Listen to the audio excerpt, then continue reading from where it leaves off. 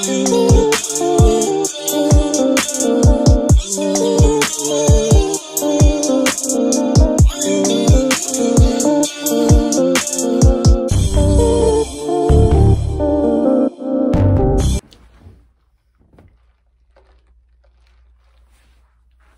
would it even be one of my videos if I didn't have a coffee in my hand? Welcome back to my channel, you guys.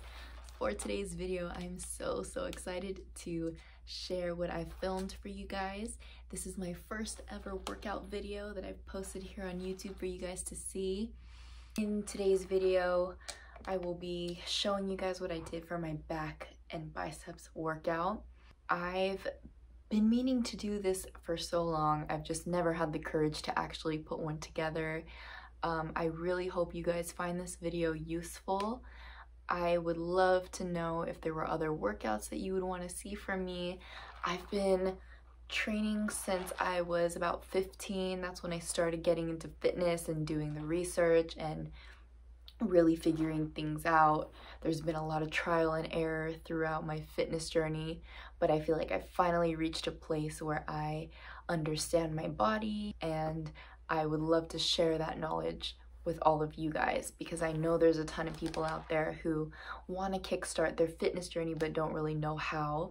So I figured that this would be the perfect starter video for all of you guys. All these movements are very simple and easy to do. I'm so excited to put these videos together for you guys and to show you what I do. And if you guys would like to see anything else from me, or if there's some things that I didn't clear up and you guys have questions about, go ahead and leave it in the comments below. But I don't want to take up too much of your guys' time, so I'm just going to go ahead and jump right into it. But other than that, I will see you guys in the next video. Thanks for watching. What's up, guys? For this first exercise, I started off with a bicep opener. The point of this is to create tension throughout the entire movement. This is really just supposed to help open up those biceps, and since we are doing back and biceps for today's workout, I figured it would be the perfect way to warm up. You're keeping your core engaged. You're only going down as far as your inhalation will allow you to do so, and then you are bringing your arms back up.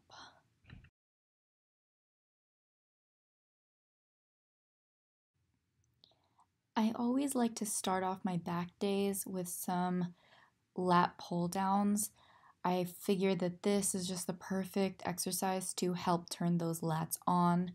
One thing you want to be mindful of when you're doing these is to not allow yourself to shrug. And what I mean by that is some people tend to allow their shoulders and their traps to raise, and this basically disengages your lats, and your lats are what we're trying to target in this movement.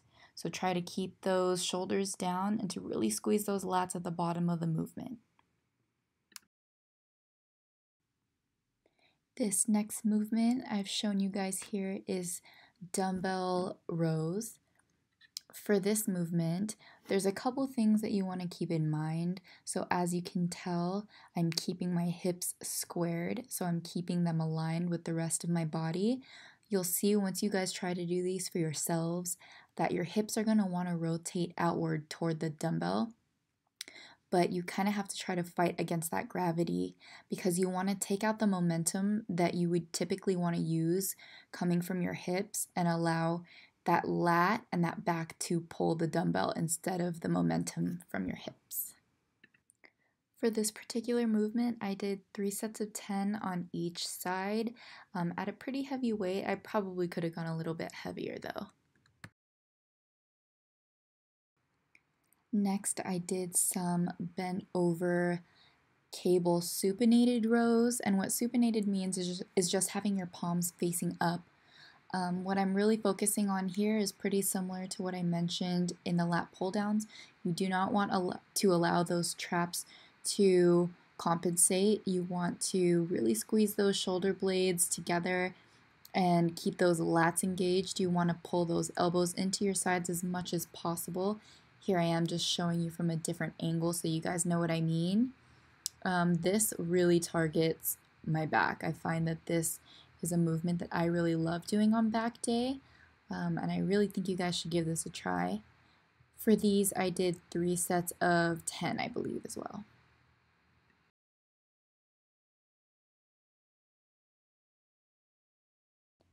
This was the last back exercise that I did on this particular day. I finished off with some ring rows, and I tried to keep my body as parallel to the ground as possible.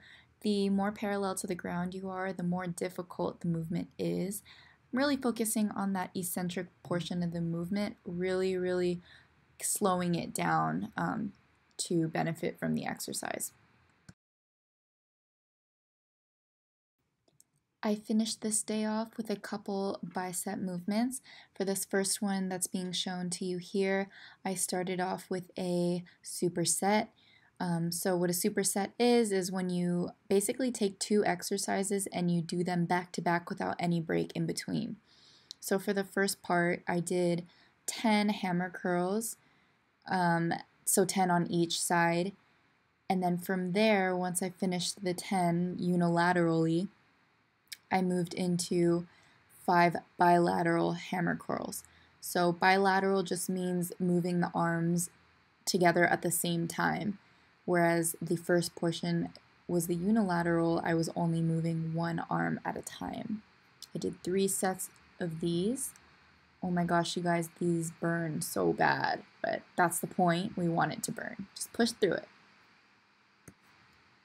For this last exercise, I did single arm bicep curls on the cables.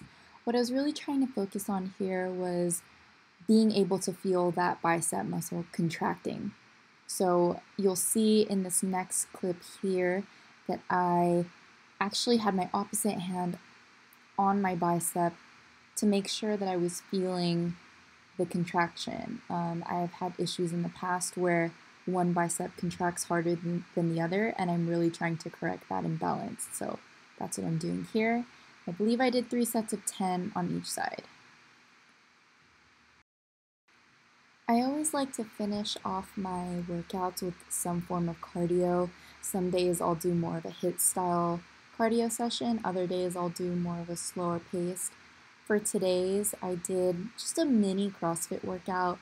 It was just 3 rounds of 10 calories on the assault bike, straight into 10 burpees.